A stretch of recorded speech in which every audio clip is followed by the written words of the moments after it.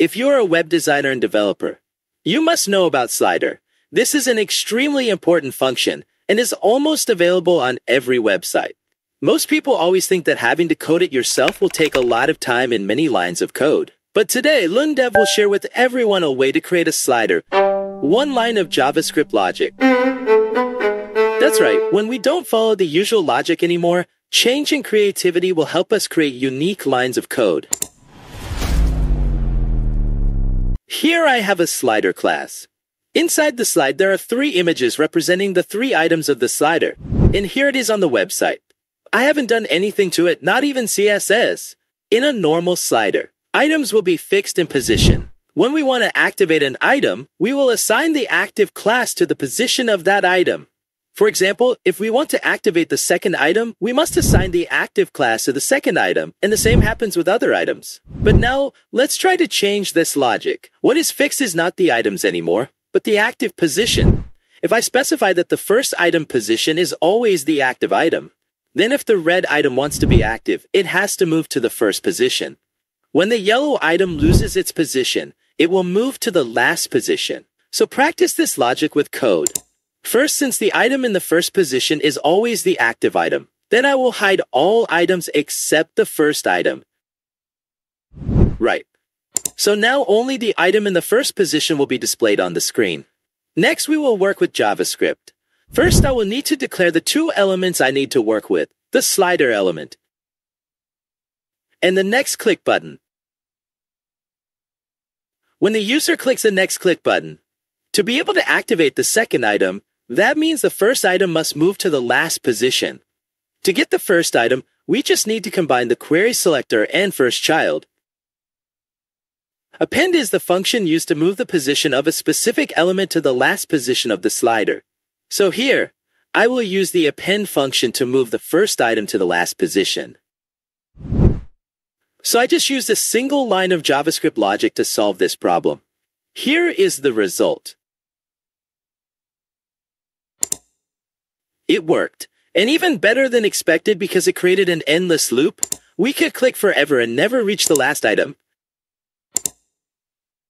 Because when the second item was moved to the active position, it became the first item. And so on, we could continue the original logic. And just like that, we were able to create an infinite slider with just a single line of JavaScript logic code. But if some of you have worked with the append function, you may disagree with me, because the append function in JavaScript is responsible for adding a new element at the end. Then if the user keeps clicking, the number of elements will continuously increase, and that is of course extremely bad. Just kidding, because most of the current documentation only mentions the append function at the end, but doesn't mention another very important function, which is moving the element position. Imagine this. I'm still going to use the append function, but with a lead tag that is a new tag that I've created. Then the append function will take on the role of placing this new element at the end. But if I now select an existing element, for example, I will select the existing element with ID first, then at this time, no element is added. Simply the item with value 1 has moved to the last position. Similarly, look at how our slider works when next is clicked. Simply the images are swapped. No new item appears here. By the way, this append function knowledge also applies to the append child function. Similarly, if the user presses the prev button, instead of moving the item to the last position, I will move the last item to the first position. And so on, an infinite reverse loop is formed. Using this logic in the code as follows. When the user clicks on the prev button, I run a function. In this function, I also use only one line of JavaScript logic code to move the image in the last position to the first position, in which last child is the image in the last position, and prepend is the JavaScript function used to move the element to the first position. And here is the result. It worked well. We actually only use one line of JavaScript code to handle this logic. You know, when we change our way of thinking, want to think differently from the usual logic, we will find new, more interesting solutions. It may or may not be effective, but certainly your thinking and coding ability will develop rapidly. And as usual, now it's time for me to read and reply to random comments from everyone. Dude, that's mind-blowing. Never thought about SVGs in that way. This is a comment from a GSAP animation video. Usually in most videos, I will share a cool trick that is not mentioned in the title. So please watch the whole video. Thank you very much. Where do you find awesome images? And I mentioned it in a recent community post. Pinterest is the place to go for all the images you need, because it's where most of the images from other websites are aggregated.